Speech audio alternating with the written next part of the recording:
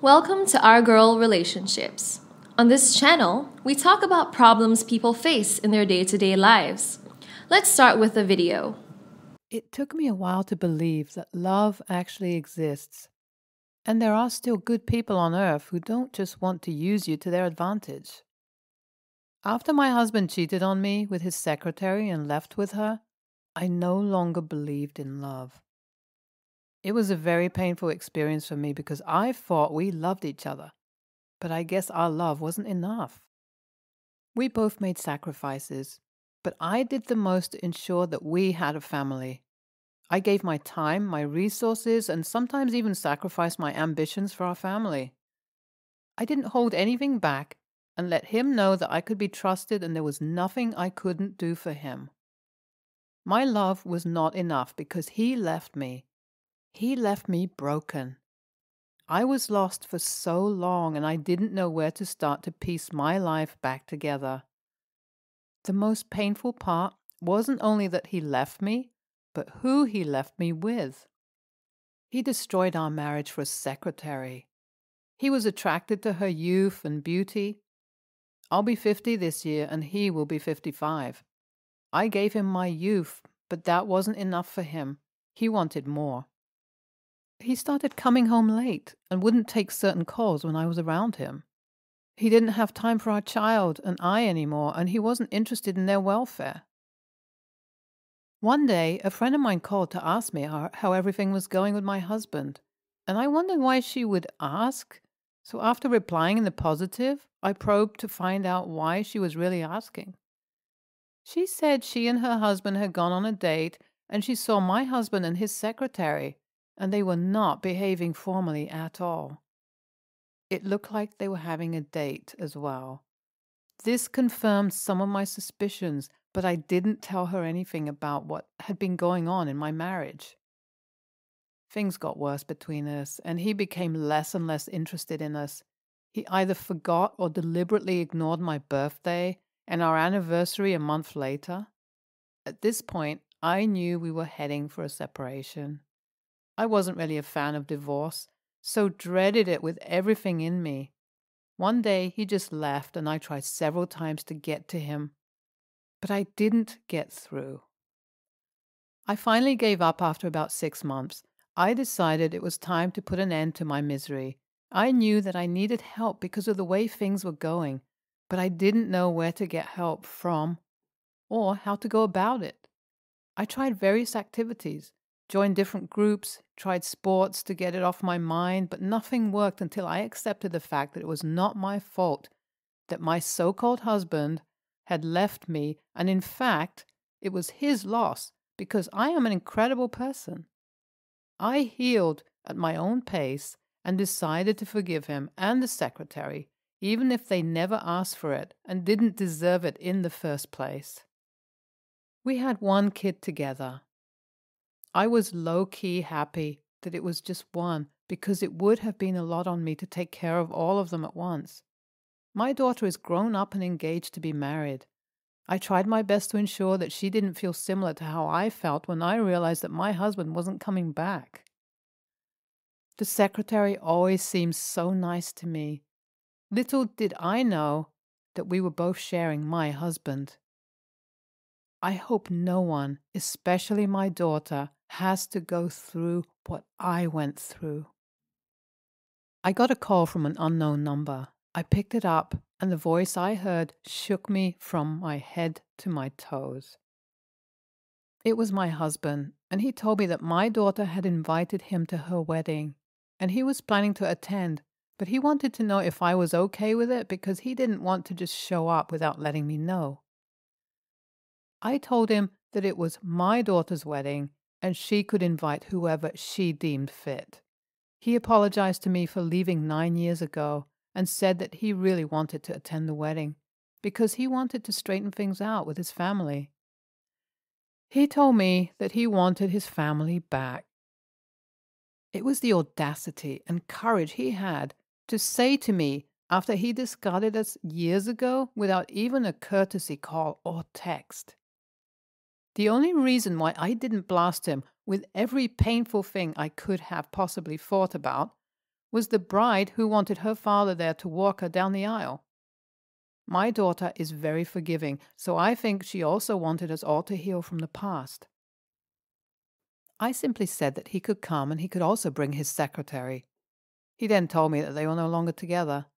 I did a victory dance in my head, but I merely acknowledged what he said. My daughter apologized for not giving me heads up about her dad. She said that he had reached out to her a few weeks ago, and she didn't think so much of it until he kept pleading with her to forgive him, and he said that he wanted to become a part of our lives again. Because he realized that he made a stupid mistake and he hurt us very badly. She wanted to see if things could actually get better between us, so she told him about our wedding and asked him to come. He then asked for my number and she gave it to him because she knew that if she told me, I wouldn't allow her to. Though she knew that we had had 9 years apart, she believed that something could still happen to mend our broken family. The day after he called me, his mistress called and asked me not to believe anything that he said because he was very broke and wanted to live off someone else.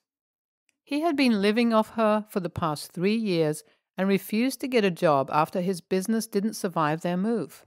She decided to stop giving him money, and some months ago, that was when he said he was leaving to go back to his family, who were doing well, and he knows his wife loves him too much and would definitely take him back. I wasn't surprised at this, but I also knew that she could be lying. He couldn't hurt me more than he already did, but I wouldn't let him destroy my daughter, who is too forgiving and pure for him. He used her to get to me, but I won't let him deceive me twice. I told off his mistress and behaved like I didn't believe her because I didn't want her coming back to me. I immediately informed my daughter and we decided to play along. We were not certain who was speaking the truth. Either way, the ball was in our court and we were going to play it to our advantage. He came back to the city 2 weeks before the wedding, and when we saw each other, I was sure that I didn't love him anymore. He had killed it all by himself. This realization made it easier to go along with our plan. He couldn't look me in the eye with good reason. It was awkward, and all he did was apologize and ask what he could do to make it up to us. We told him that it was okay, then asked where his hotel was. He seemed a little disappointed that we asked him that, but he quickly composed himself. He said he would have to check into one when he left us. We bought him lunch and told him that we had to leave shortly after because we had a cake testing appointment. He asked if he could come along and we agreed. The cakes were divine. My favorite was the lemon poppy seed with lemon curd and Italian buttercream. I remember every bite that I took of that cake. After our appointment, we offered to drop him off at a hotel. He had the same look as before, but we pretended not to see it. We dropped him off at a hotel nearby and left. We didn't have much else to do for the day, but we didn't want him getting too comfortable with us. Our plan was to tire him out and give him no money. If he wanted us back, he should be the one spending on us and paying us back for his 9 years of absence. The wedding was blissful. My daughter got married to the love of her life. I'm happy that my experience with her father didn't stop her from finding love for herself. I really hope that her marriage turns out way better than mine did. After the wedding, we didn't reach out to my husband, and every time he reached out to us, we made up something.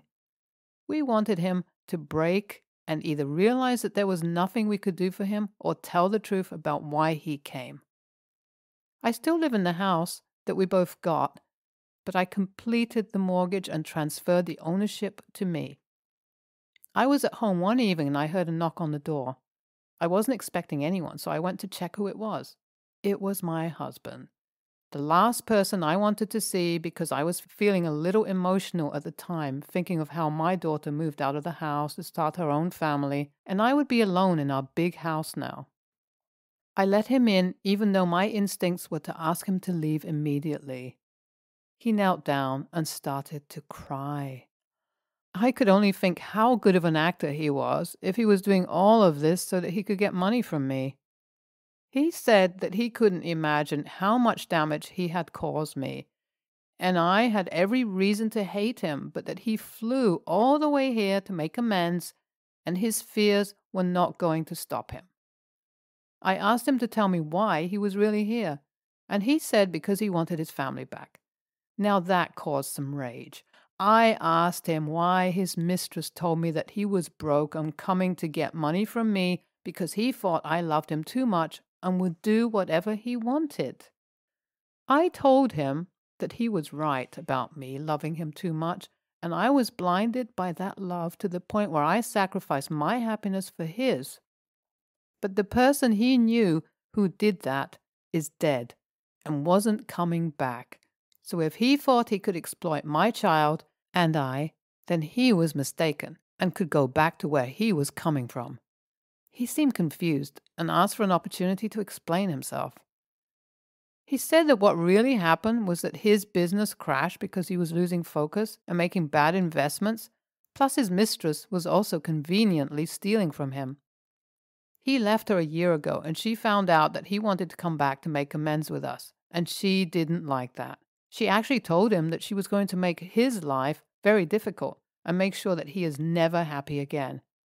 He admitted that for years he was looking at the wrong things and neglecting the ones that mattered until he lost them, but now would do anything to get us back, even if it took years for us to trust him again. He has moved back and has moved back to our city and made plans to stabilize his finances, but he never intended to take money from us. After all he said, I see a possibility of forgiving him, but we would take it slow and no boundaries would be crossed. His business crashed because he couldn't think straight. Cheating just does something to you. He had a good family, and he gave that up for youthful exuberance. Sometimes I don't get men.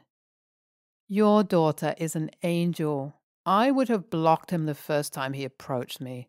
You don't play with people's lives and think you can come back whenever you feel like it. Next story. My son, 8, is autistic. We recently enrolled him in a mainstream school, and he is excelling. He is participating more than ever in school. He's interacting with the other students. He's making friends, all of which he used to struggle with a lot. Every day he's making amazing progress with his education, and I couldn't be prouder of him. He recently said when he grows up he wants to join the Air Force and fly planes. My husband and I have been supportive of this. He has always loved planes, and if that is something he wants to do, we will do anything we can to help him achieve it. My mother-in-law was over today, and he mentioned it. He also mentioned he wanted to move out when he's 18 and have his own house. She instantly started shitting on his ideas and telling him he probably won't be able to do it, and he should think about doing something easier like working in a grocery store. She told him that he should also consider that he will probably not be able to live independently, and that we should consider some of the programs around the city for disabled people. I told my son he can do anything he wants to do in life and that I'll support him along the way to help him. My mother-in-law pulled me aside later and told me that I was setting him up for failure. He should know that he isn't like everyone else and he can't do what normal people can do, and that I need to accept that he will never move out, or if he does, it will be in a special home for people like him. I told my mother-in-law quite sternly that I am not going to break an 8-year-old's heart and tell him he can't do the one thing he has said he wanted to do. When I was 8, I wanted to be a singer, and as I grew up, I changed my mind. If he changes his mind as he grows up, that's fine.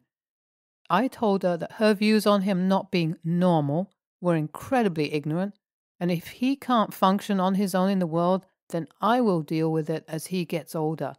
It's not something to worry about now. I told her that she can either stop putting him down for being autistic or leave and never come back. She got huffy with me and walked off, leaving shortly after. I've been dealing with calls all afternoon from my sister-in-law and brother-in-law saying I'm an a-hole for treating my mother-in-law like that, and she was only trying to be realistic. So AITIA for calling my mother-in-law out on her bullshit? Bravo for not buying her BS. Autism is not a prophecy of mediocrity. Some autistic people struggle in society and modest goals are sensible. Others do brilliantly. Many scientists and inventors show signs of autism. Richard Feynman is a hero of mine who may have been autistic. If your son is thriving in school and willing to work for his dreams, I look forward to seeing him soar. Your mother-in-law is TA for the reasons you push back. You're prioritizing your child's well-being, self-worth, and self-esteem at a time when he really has no responsibility to be realistic. He should be encouraged. Children often grow to fit the molds we make for them. Next story. My ex-wife and I had very different views about spending money. After the birth of our daughter 3 years back, she started spending a lot of unnecessary money. I tried having discussions with her about budgeting, but she refused, saying that all of it was necessary for her. Some of the expenses were definitely necessary, such as mother's help, maid, cook, etc., and I had no problem with those kinds of expenses that would help her recover from childbirth. But there were others that were purely unnecessary and lavish, such as shopping, etc. It all reached a breaking point when she paid for her brother's college tuition from our joint account without even asking me if I was okay with it. I divorced her, and we got equal custody of our daughter along with me having to pay child support because our daughter was still very small. I had to also give her half of my business. I didn't want to run a business with her, so I sold my business and gave her half the money. I started a new business on my own, and it's doing pretty well now. Today, when I went to my mom's birthday party, my ex was also present. My ex-wife was a family friend, so she is still close to my parents despite our divorce. After dinner, my brothers and I were watching a movie. At that time, my mom came to me and told me she wants to speak to me in private. We stepped out of the house and my ex-wife was waiting for us there. My ex said that she lost all the money that she received from me upon divorce because her investments failed. She said that if I'd been more mature by running the business with her instead of selling it off and protecting just myself, that she wouldn't have been in this position now. She said that she's been evicted from her apartment and doesn't have the money even for a hotel room, and told me that since I caused this, I should let her stay with me in my house. I refused and told her that she can leave our daughter with me for the time being and go stay with one of her friends or something. She started crying, and my mom said I should be more kind to my ex, considering she's a close family friend. She got close to about 300 grand in the final divorce settlement, including everything. AITIA? Nah, screw that noise. This is your time to strike. I would get a lawyer and fight for custody. There's no way a woman that demonstrates that she is irresponsible with finances should be able to still have custody. She's not fit to take care of the child. Don't feel bad for her. I guarantee you that if the roles were reversed, they would tell you to deal with it. Tell her to figure it out. You're paying child support. She got half the business and you sold your half of it and gave her the money from it. Her inability to manage her finances, regardless of how she lost the money, is not your problem or responsibility. There are all kinds of programs that she can apply to for housing, food, etc., assistance.